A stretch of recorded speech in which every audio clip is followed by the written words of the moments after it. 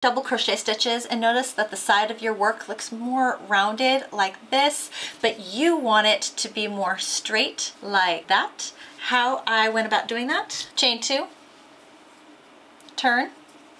It's all in that first stitch, guys. You take your crochet hook, go around or behind that chain 2 you just made, insert your crochet hook into that first stitch space, yarn over and pull through, then yarn over, pull through that loop and out from behind that chain 2. Got 2 loops on your crochet hook, yarn over and pull through those last 2 loops. What this will do is it'll make the side of your work straight.